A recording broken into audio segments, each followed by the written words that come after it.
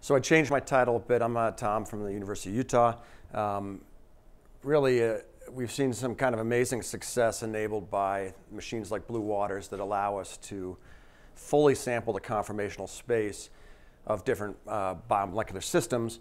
And often if you sample for longer, sometimes results turn out to be less accurate than you had hoped because you've gotten too much sampling there. So what we'd really like to be able to do, and this slide would show, but I'm going to skip it, is understand how RNA changes its conformation and dynamics due to changes in the environment. So a good example would be a ribose switch, which when a ligand concentration gets to a certain concentration, a conformational change occurs and it alters gene regulation and does other things in the body. Now what we've found for the last, God, I've been doing this for 26 years or more now, when we run simulations that are near an experimental structure, if we run for a short period of time, we stay near that experimental structure. As we get more and more computer power, often we find we move to some new structure that could often be lower in fringy than the correct structure. And this leads us to figure out what's wrong and move to fix that particular problem. And so the good news is short simulations stay near the experimental structure and well reproduce experimental properties like from NMR. But if you run longer, sometimes you can move away from there and never come back. And in the past, we never were able to fully sample this conformational space, but thanks to awesome performance of Amber on GPUs, using many GPUs, we're able to actually fully sample some of these. And when we found problems, we fixed the force fields in various ways. And there's kind of two ways we can approach converging these conformational distributions. If I had one of David Shaw's Anton machine, I could run a very long MD simulation, but none of us have that unless you work for David Shaw. There is one that's available at Pittsburgh, the new Anton 2. Proposals are due in a few weeks. Will be available, but you can only get a week of time on that. And so we explored doing ensembles of independent simulations, which could exchange information or not, depending. When we exchange information, we use replicate exchange to enhance the sampling. And we kind of show through the access to Blue Waters that we could get similar results between independent simulations aggregating the results compared to longer simulations. And Amber on GPUs is fast, so we get more than 200 nanoseconds a day. That's going to double or more with the new generation of NVIDIA GPUs coming out, compared to 16 microseconds a day on David Shaw's Anton machine. So you don't need that many GPUs to match the power of Anton if the ensemble approach works, and that's a hell of a lot cheaper than buying an Anton machine. So I've talked about this work before. We learned that ensembles of independent simulations can show similar convergence properties for the internal portion of a DNA helix, and the results are reproducible. There's a couple papers published, so I don't want to revisit that. This would have been a movie. But what we saw was really interesting. If you take purely Watson-Crick DNA, idealized DNA, and you average the structure over different periods of time, like a 3 microsecond time scale, the structures are essentially identical. What it says is that on the time scale of about 1 to 5 microseconds, the DNA is effectively averaged out and gives you the same kind of structure, which is kind of counterintuitive because we know DNA breathes and opens. Where we see a lot of opening events are on the termini, which should happen on a microsecond time scale. And we see that, but we don't see it in the inside. And it turns out this is probably biologically relevant because you suddenly see signals in the microsecond time scale. There's a mismatch or a Hoogsteen base pair or something else. But this has been published. I don't want to talk a lot about it. We kind of try to prove that independent simulations give the same results. So we can run 2 sets of simulations, aggregate the trajectory data together, calculate the principal components or the principal modes of motion of the system. Then we separate the trajectories and project those modes of motion on the 2 independent data sets. And if they overlap, which for the internal 8 base pairs, there's a dotted line and a solid line for each of the different colors, the exact same modes of motion were sampled in those 2 independent trajectories. And we want to look at convergence of structure and dynamics in various different ways. Now this is some newer results. just not even doing replicate exchange, just running 100 independent MD trajectories of the Dickerson dodecamer is kind of like the canonical DNA duplex structure. Comparing the older force field from amber and black to the newer force fields, the Czech one and the Parm BSC1 force field from Barcelona, and the blue and the red are closer to zero. This is an average how far away you are from the experimental structure as a function of time. And that's because you have dynamics on a fast time scale. But what's truly astonishing to me is this, that the root mean squared deviation, if we get rid of the two terminal base pairs on each end, we have sub-angstrom agreement with the OL15 force field of 0.53 angstroms in one particular water model, or 0.44 angstroms in this newer 4-point water model called OPC. That really, these are incredibly close to the NMR structures averaged. So the NMR is presented as a set of 5 structures. We average them together, compare to our time average. And these are over effectively a millisecond of aggregated MD data. So 111 microsecond trajectories aggregated where we drop the first microsecond. So it's an incredible amount of sampling. And the deviation is kind of remarkable. If we compare for the OPC, see on the left with the tip 3P, you can see the gray is the one that's shifted a little bit, and the blue and the red are almost identical in terms of their structure overlap. With the OPC, we're even closer. It's hard to see there's much deviation between the experimental structure and the actual one. And that's just kind of astonishing. There is differences on the ends, but that's because of terminal base pair opening. And to converge the terminal base pair opening would require multiple milliseconds of simulation to do that. Here's with the older force field in black, which is shifted even more. Charm is an example. Charm force field doesn't really, it gets about 1.3 angstroms away from the NMR structure with the current Charm 36 type force field. Okay, so we've shown these results before, that for a tetraloop, which is a very stable RNA motif, we could run a simulation on Anton and it was stable. When we ran longer simulations, and what's kind of nice with that is that if you take the data when you're near the experimental structure, you well reproduce the NMR observables. But when we run longer simulations, invariably these would fall apart, which was kind of annoying. And even if we run independent simulations, you can see that gradually you start deviating and never coming back. And that was a problem with the force field. But rather than talk all about the bad things, we also can see some good things if we run the shorter simulations. So we're looking at both the Varkud satellite ribozyme stem loop 5, and I won't talk about GAC today. But we know that there's 2 structures of this particular RNA motif that are in the literature, one that has a magnesium bound and one that is without magnesium bound, and they're slightly different. The magnesium positions are kind of shown here in this motif, and you can see how it kind of alters the structure a bit. We wanted to see if we could do the experiments where we go add magnesium to the magnesium free or vice versa, take magnesium away from the magnesium bound, and see if we can see these conformational transitions spontaneously. When we looked at the original NMR structures, which are shown on the left, which kind of show this spaghetti variation, actually our simulations kind of blew up. And it turned out that we think that this NMR model was not very good, so we went back and re-refined it using the NMR experimental restraints, and we get the picture on the right. That's a much tighter structure, but up in the loop region there's some variability. And it turns out what we think happens is the magnesium-free structure is moving between multiple conformations, and what happens is the magnesium, when it binds, it traps one particular one. And so we're able to reproduce that spontaneously in the simulations, see this kind of movement to the magnesium bound type structure. Now, normally when you talk about magnesium ions in simulations of, atomistic simulations, people say they're terrible. We have these old and poor van der Waals models. We're not including polarization effects, and really that the performance should be terrible. And we were surprised to see actually that they aren't so bad. And we investigated a whole series of models. There's some new ones by the MERS lab and also Villa, and the old ones by Akvist. And there's even some new ones that we call the 12-6-4 potential, so it adds an inverse R to the 4th term to kind of improve some of the charge interaction. And when we ran these, all of them were able to convert to the magnesium-bound structure. So that's when the line moves from a high value to a lower value.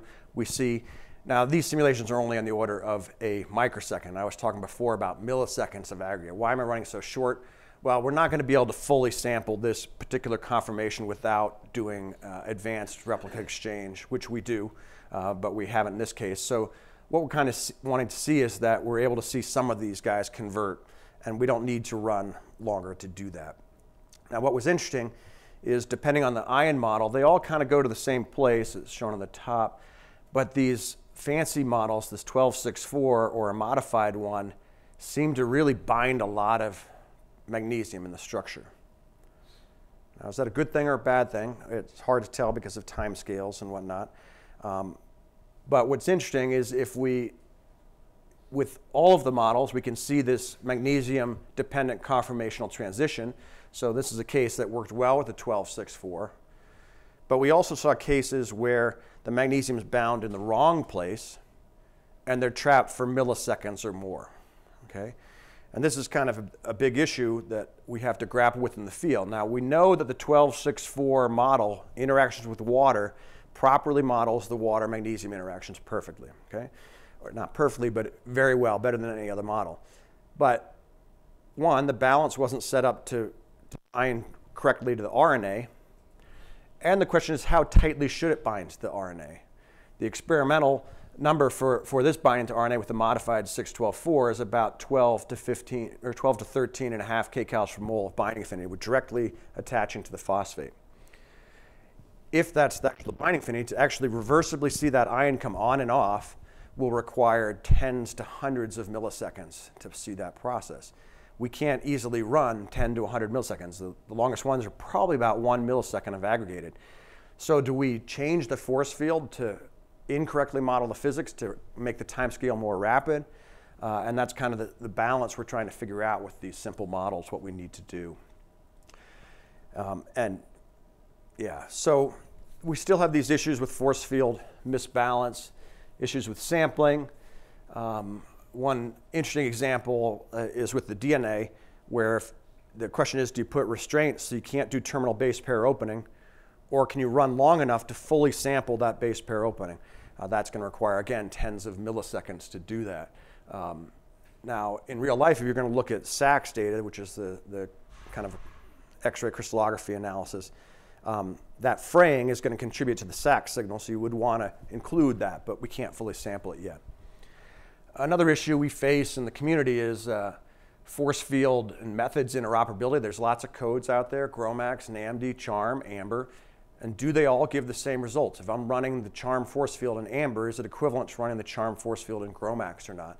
And we don't really have a good way within the community to easily assess that. Now, CHARM and AMBER, we know we get equivalent energies and forces. We don't know how that works with GROMACS. And another thing is that oftentimes judging the convergence or overlap of independent simulations from different groups is difficult because people don't share their data. And they'll come out and say, I've got a new method, I can sample much faster than you. And then when we compare the data, we see that they're actually not the same. So an example that I've talked about before is simply this tetranucleotide replica exchange. We can converge it very rapidly in multi-dimensional replica exchange, about 200 nanoseconds per replica, in this case 192 replicas, and that can converge in a day for tetranucleotide on blue waters, which is really nice. We can compare lots of different force field distributions. What these show are kind of the populations of conformations away from an A-form reference, and we really should have the first two peaks should be the largest peaks. None of the force fields get that right at present. We can alter the force field now that we can do this fast in blue waters and see that, say, changing the phosphate size of the oxygens, making it a little bit less sticky, a little bit larger, increases the population of the correct structures, which is very exciting. We also can see that different water models have an effect, which was a very big surprise to me because many postdocs have ruined their careers on developing water models and left the field. But this new one, this OPC, which is actually very similar to one from David Shaw's, what they call the TIP3PD, actually gets the balance better, and we now get the correct experimental populations of the major and the minor conformation of the tetranucleotides, which is kind of exciting. Now, what I want to talk about, so here's just an example where there's this method called rect. It's a replica exchange with continuous tempering from Giovanni Bussi and Trieste. And Alejandro was in the country between two meetings and had a week and decided to come to my lab.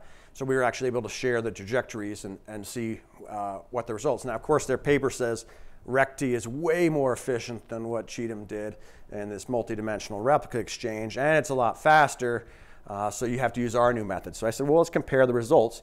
And you can see that the light blue distribution, although similar, is not the same as the dark blue, the red, and the black, which were independent, the temperature replica, and then two independent multidimensional replica runs. So if we actually compare the populations, there's a wide variance between what they're seeing and what we're seeing. Compared to if we look at our two independent simulations, essentially we get a very strong agreement between the results there. Now we also can converge the tetraloop, and unfortunately the conformation on the right there, cluster 5, that's the correct experimental geometry, and you can see the bars are pretty low for most of the force fields in amber, with the exception of this modified one by Chen Garcia. But even the Chen Garcia, the blue bars, shows effectively isoenergetic between 3 different conformations that are populated. Now the other conformations that are shown there, other than the experimental, are not seen in experiment at all. And we have hundreds of structures of the UUCG tetraloop that are all essentially very, very close to one another. So those are kind of anomalous structures that are representative of misbalance and force field issues. Okay. Now, one thing we often also find in the literature is sometimes too little sampling leads to a more publishable result, in that if you compare short replica exchange simulations done by my colleagues in the Czech Republic, they showed a nice population of the native geometry. But we show in our converged replica exchange runs essentially that the population of the experimental geometry has gone to essentially 0. And so what we see is in the shorter simulations, we have a large population of the first peak, which is experimental there. And as we go longer and longer, that won't show up, we get less and less of that population. Okay. More recently, we started to play newer games where we've seen some artifacts due to what we call as the ladder structure, where a particular part of the molecule wants to move in a particular way that's not representative of experiment. We thought that had to do with a misbalance in interactions. So we kind of altered the charge artificially on the O2' hydroxyl. It doesn't matter what it is, and what it turns out is it nicely improves the population of the experimental geometry. But we also find this new structure, the top cluster shown up there, where an ion has now come in and mediates a phosphate interaction because we've changed the balance, and now this becomes the dominant populated conformation. So we still haven't gotten the force field fully figured out yet for these subtle balances. The changes we make are actually very, very tiny. In the nucleic acid world, we're about 10 years behind the protein community in terms of the stepwise modifications. So I'm hopeful we're going to get better and better as a community with these subtle interactions. We aren't yet pushing for polarizable force fields. The CHARM group is with their Drude oscillator. We still think there's areas to move within these simple force fields that we can get better improvement. And you saw already with the DNA duplex, that agreement is kind of phenomenal, how close it is. The loop stuff gets to be harder because these non-canonical conformations involve very subtle balance between the interactions with the water, with intramolecular hydrogen bonding, with ions, that we haven't quite figured out the balance yet there. And so with some of these modifications now, the white and the gray, we're getting a better population of the experimental geometry, that cluster 5, but we're getting some weird conformations that are stabilized by the potassium ion. Maybe I should just take the salt out. No, that's not a good thing to do either. So we're still trying to figure out where to go with that. Okay, now I'm going to talk a little bit about some of the other projects just briefly. We, for a long time, have been developing software for analysis of the trajectories. It started when I was a grad student back in the early 90s with ptraj and was taken over by Dan Rowe with CPPtraj. It's C++ code. It does tons of different analysis of 3D coordinate arrays, clustering, principal component, and produces derived data time series that can also be clustered or analyzed in various ways. And one of the challenges we had on Blue Waters when we first started is we're doing these large ensemble calculations with hundreds to thousands of independent simulations.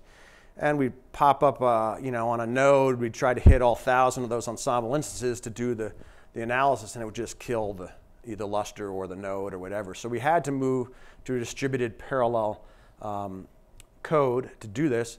So now we've got the capability that you can do all your ensembles, all the analysis simultaneously with an MPI-based code. And then we moved to parallelism across files as well, and also parallelism in OpenMP space. But we never went down the GPU land because GPUs are really hard. Amber's highly optimized, but this general purpose analysis code isn't. And so we were lucky to work with Marius Hall's team and this CUDA chill code. And this is kind of a way to take C++ sequential code and generate CUDA code. It's not necessarily going to be the most efficient, but it's going to be a lot easier than me trying to write it myself because I'm not really an expert. And so the paid process was able to help us get some support for this. What we were doing is applying it to some very computationally intensive parts of the code, like where you calculate a lot of distances. So an example we just got fairly recently is one thing you often want to do with your trajectory is like with the DNA, you don't want to see all the water like in a movie because it's just too complicated to see. It's moving around. So we want to say, let's save only the closest 100 waters and look at that and then do some kind of analysis based on the closest 100. So we were able to basically get over 100-fold speed up comparing a sequential XE to a single XK node on Blue Waters, which is pretty exciting. And this is with periodic imaging, which is a little more complicated than doing without the imaging. And you can read through what was required. The chill code is relatively new and helpful, and so when they suddenly pick up a new code that's written in a different style, there's going to be issues, and that help them overcome some minor bugs and limitations. And we actually have the GPU code in our Git tree that's publicly available now that people can use for this. Now, also I was lucky enough to get an Ebola rapid grant that's in no-cost extension. It was only a one-year award. But this is a really cool system that phage display is a way to get random peptides generated. And my colleague Michael Kay developed these. There's this trimer protein that causes the Ebola virus to fuse into a membrane to infect a cell. And he built it as a D amino acid, not the natural amino acid. So phage display selects L amino acids that bind. Then we physically build the D amino acid peptides, the inverse image, and those will bind to the L amino acid target in real life. And they found about 5 or 6 peptides that have bound, but the sequence coverage is terrible. It's like 1 in 2 billion, and they're only getting these kind of micromolar inhibitors. So our idea was, well, can we use a simulation workflow to take some of their crystal structures and do random modifications to the peptide sequence, evaluate the energies, and see if we can find a better inhibitor or guide their experimental process. So we were doing this for a lot of details. Sean's here and is going to present a poster on this. But essentially, we have a workflow where we're doing a sequence search with Rosetta. We build systems in Amber. We equilibrate it. We run some simulation. We do some analysis and decide whether to continue the simulation or kill it.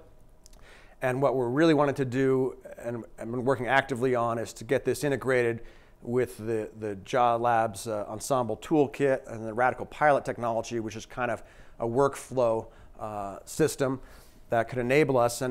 And this has gotten a group of us collaborating together, Peter Casson, Michael Schertz, Sean New is here, and myself, and Peter's here, to really think about frameworks for handling large ensembles of essentially simulation and analysis workflows that may be static or may even ideally be adaptable, and thinking about how we can do that in a MD engine agnostic way and kind of make facilitate tools that allow people to set these up. Because right now, if you try to do these in Swift or Radical Pilot or Copernicus or others, it's actually fairly difficult or heavyweight.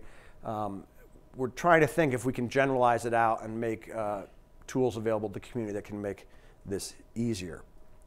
Okay, so thank my funding from the NIH and NSF, although it looks like I have a lot. It's all running out, or a no-cost extension, but what I do have a lot of is a lot of computer time, which is really nice, a lot of time locally. I had Anton Awards. The Blue Water stuff has been amazing. My exceed's currently lapsed. I gotta fix that.